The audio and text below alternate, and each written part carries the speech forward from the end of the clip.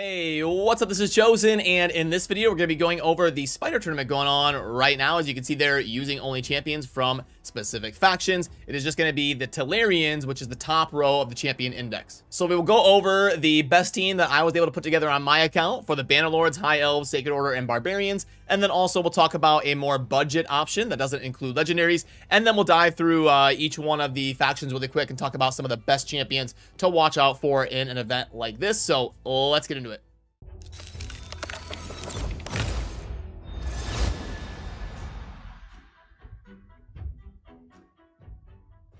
Alrighty, so first of all, just a couple things to talk about, to get out of the way first, to give you some context on this. The Spider Tournament is also going to be coinciding here in a little bit with a Dungeon Divers event. So if you're going to be going super hard in the Spider Tournament, you may want to wait until this countdown in your game says that the Dungeon Divers event is live. That way, if you're doing a bunch of runs, you can at least double dip your points and get some progress in a tournament and an event at the same time.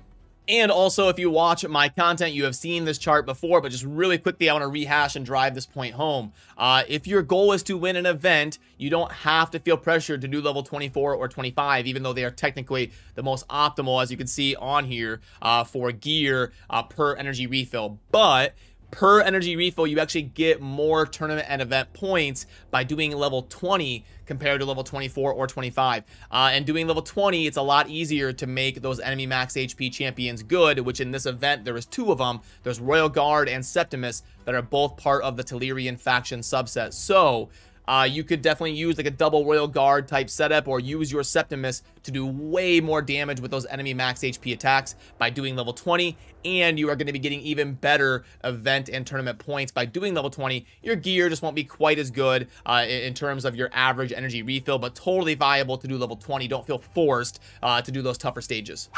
So first of all, I will show you the team that I am going to be using that works the best for my account, and then we'll dive into the more budget options and going over some of the champions in general that may be the best for you to go ahead and watch out for. So first of all, the thought process behind this team is we've got Lysandra here. She is an amazing spider champion.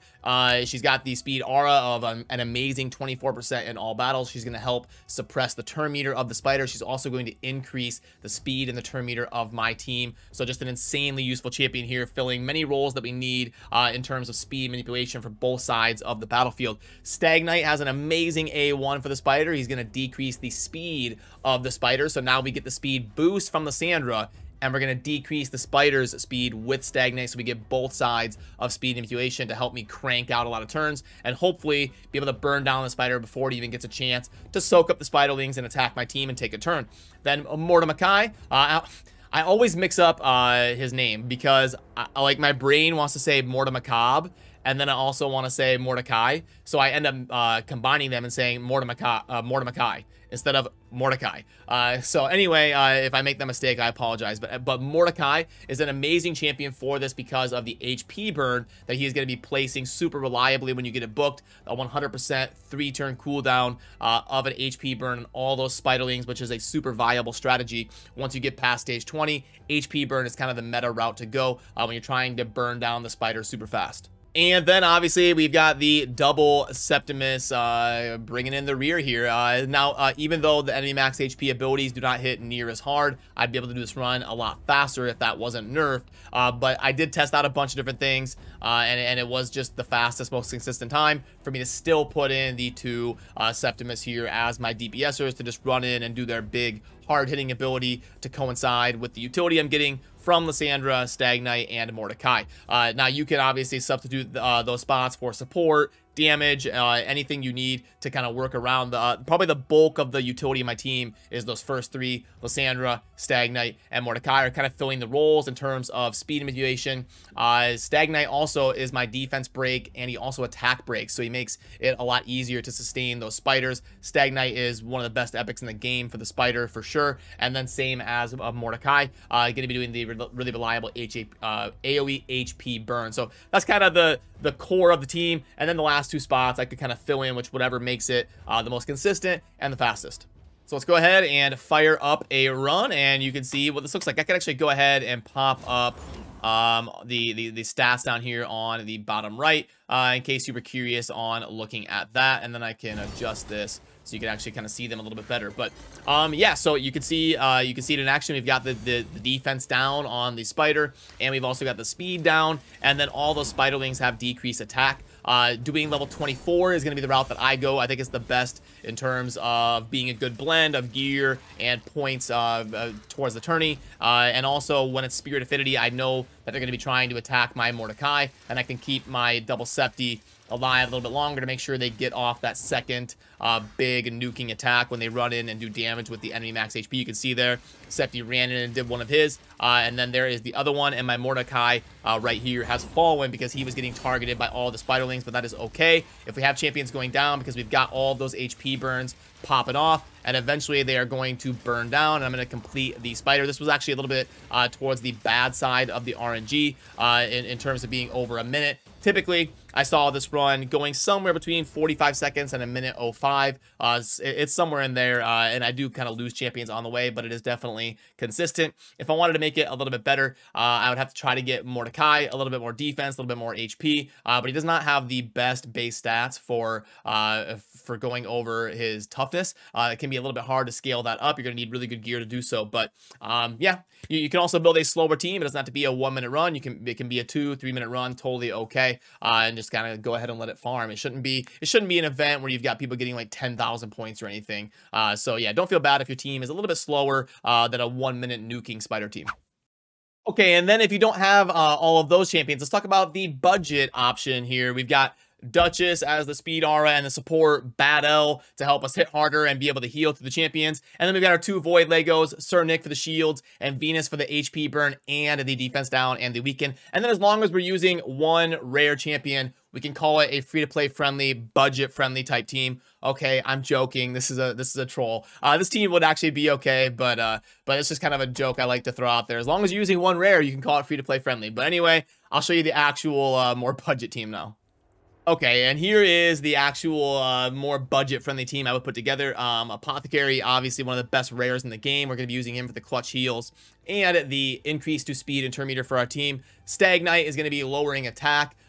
Using the A1, we already talked about him to lower the speed and also breaking defense. Armiger, probably the best uncommon in the game. He's got both enemy max HP, which is super good if we bump it down to level 20 for our budget team. He's also got turn meter suppression, and Mordecai bringing the HP burns because we don't have a lot of damage like a Royal Guard popping off on those spiderlings or anything. And then we've got Syl. If you don't have Syl, you would go with anybody as a good support to help enable the team. The nice thing about Syl as a login champion is she's very sturdy. She does heals every turn, and she can revive if you happen to have somebody fall over and die during the run. So should be fine here to crank out enough damage here. We got the Apothecary boosting everything.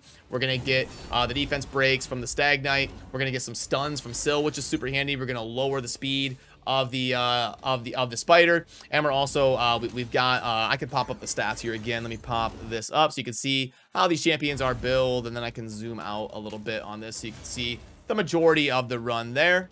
And shouldn't be too bad of a time with this more budget team, and nothing wrong with doing level 20 as well. So this team would be just as viable in terms of trying to do well in the tournament as my main team with all of the like double Septimus and crazy stuff going on.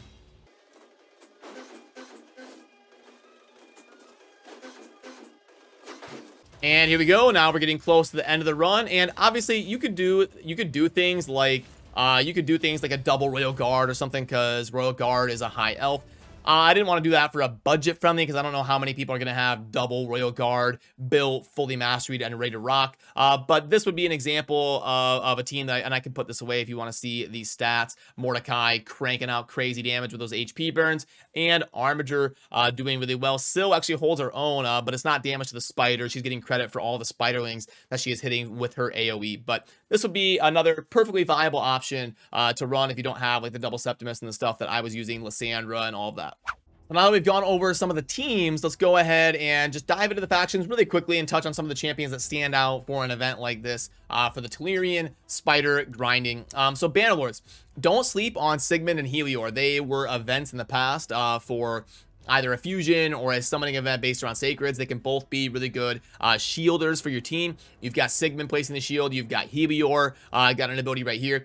The AoE shield on all allies is going to function similar to like Miscreated Monster and Sir Nicholas, where you hit all the spider wings and place a ton of shield on your team. You've also got a couple different options for affinities to get the spider to attack them, so you can keep your more squishy champions alive. And then under the epics, obviously, you're going to have Stag Knight is going to be S tier. You'll probably want to try to use him in any team you're putting together. Archmage, a really good epic as well. For rares, not going to be really anything that stands out.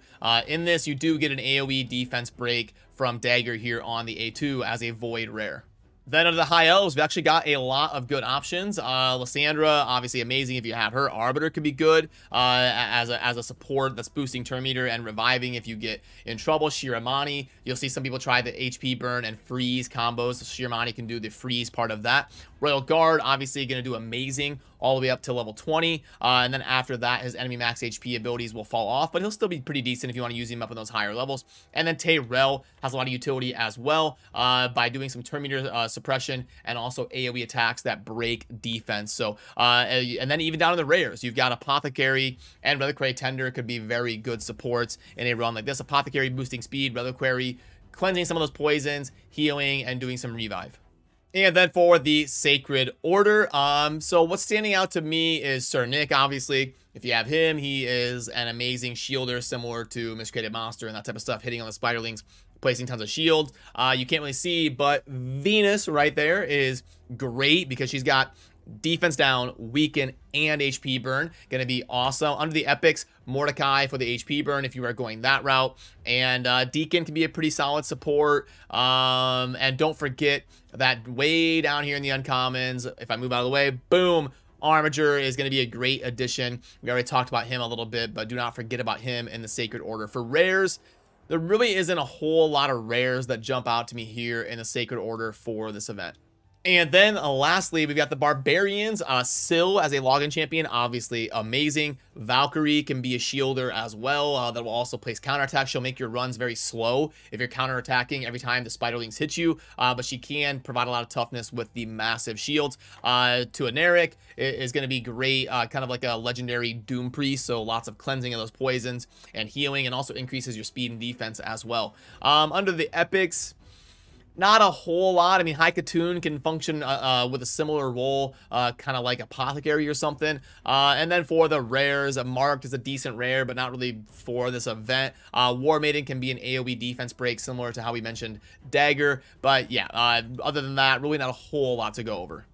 So alrighty, if you're going to be participating in this event, good luck putting your team together. And I do wish they would make these events a little bit more lucrative, because you really have to kind of brainstorm and move gear around and develop different champions, maybe spend books, get masteries. So I do wish they would make them a little bit more fun to participate in and a little bit more lucrative for the player base to go after. But let me know what you think down below. Did I forget any champions that are really good for this event? Am I overvaluing anybody? Is there anything you would change about one of the teams I mentioned? What are you going to be using? What do you think about these events? Always enjoy to hear your input as well. So that is going to do it for me on this one. Don't forget to subscribe down below, because I am going to be cranking out a lot of content to help you on whatever's going on in Raid, whether it's events or new updates and all of that type of stuff going on. So as always, thank you for watching. Have a good rest of your day.